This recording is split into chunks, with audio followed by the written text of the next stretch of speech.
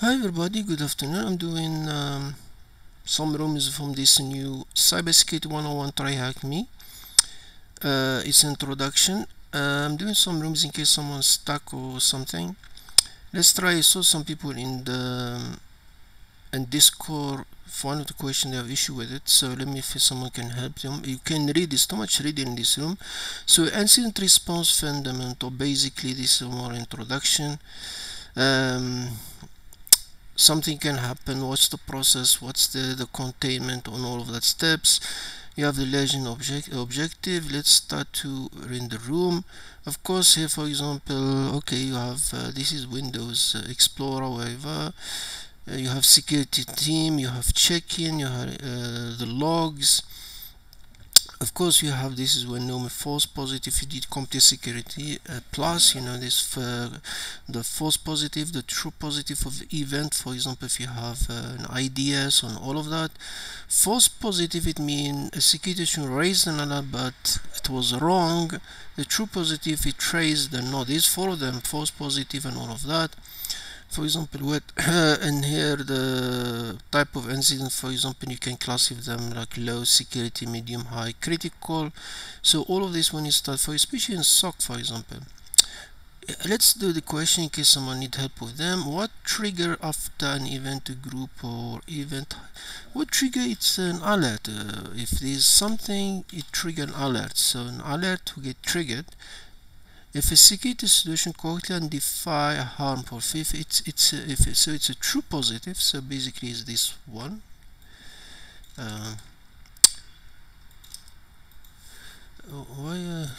Try to make it big in case someone want to read, because it's premium. And then if a fire alarm is triggered by smoking after cooking, is not a security risk if only if you burn the house. But if it's just a normal cooking, so basically it's a false positive here.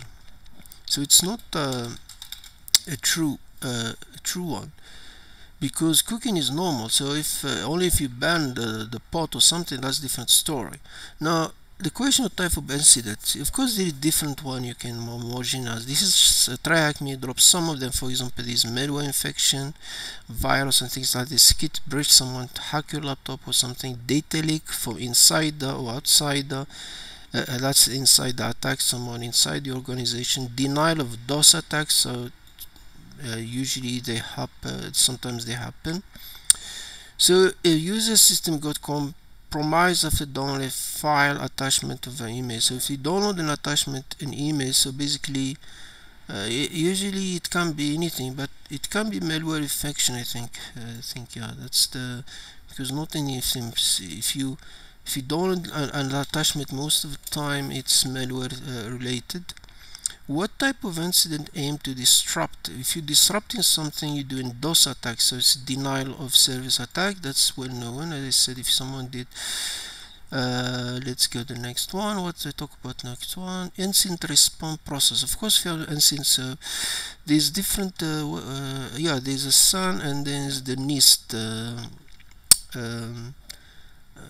Protocol. For example, you have preparation, you identify, you contain. For example, if you have, you can even do switching network, net or something, containment, eradicate, recovery, and then of course at the end the lesson learned. So you have a corresponding between SAL protocol and NIST. These two standard. Prepare, preparation, they almost containment, eradication, one step in the NIST, lesson learned, post-incident activity.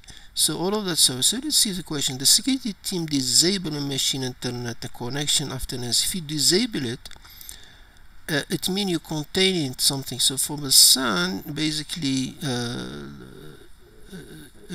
what exactly for SAN? It's this step. Is a containment. Containment.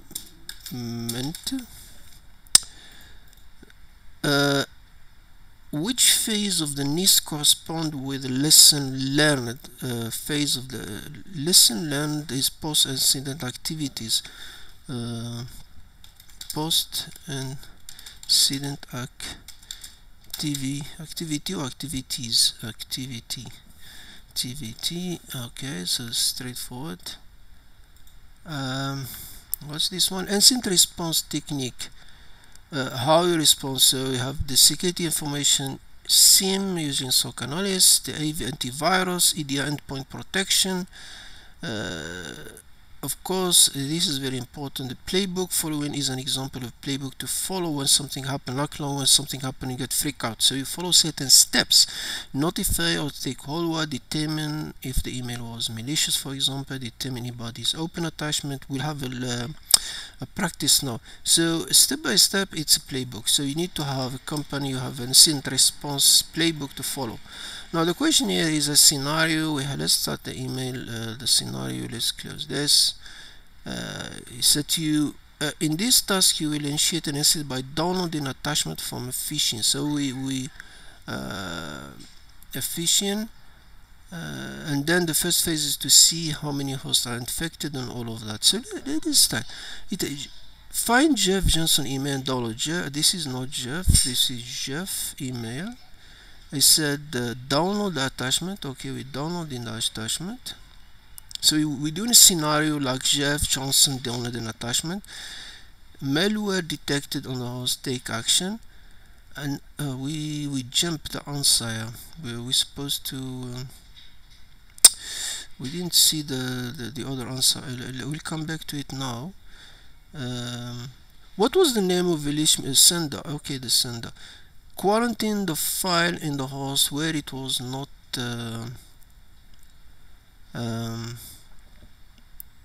executed.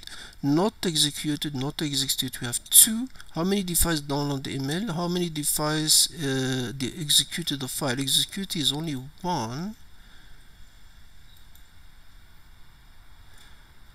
Quarantine.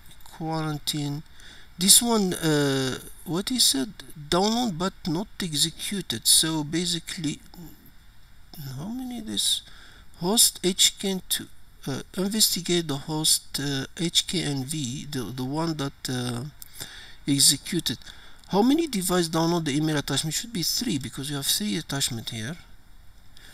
You have 3 people. 2 downloaded but didn't click on it. 1 click on it. So if we isolate the host, view the post timeline. So we have an explorer. Usually it's PDF, a Chrome open file download, and then payslip.pdf, usually an attachment. Execute a PowerShell, and then malicious DNS query.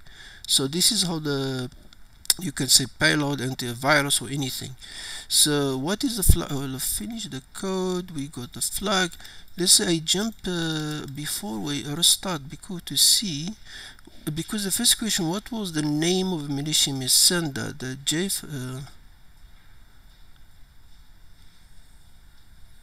mail. Where is the email came from?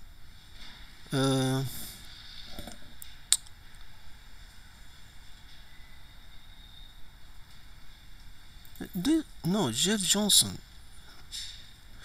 Find the email. Jeff Johnson. What's the question? What was the name of malicious email sender? Where the email came from? This is Johnson, the PPC, the company emailed this one. Where is the sender? Oh, the sender, finance advisor. We have sent you a payment that. Oh, the name of the guy is Jeff Johnson. Yeah.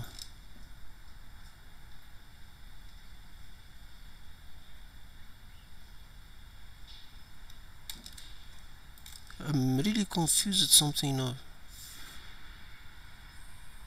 So Jeff Johnson send it to. They didn't guess who sent it to. Hi, we have sent you in payment for them. Okay, that's what. The next one, what was the threat? That factor is a clear. It's an email attachment.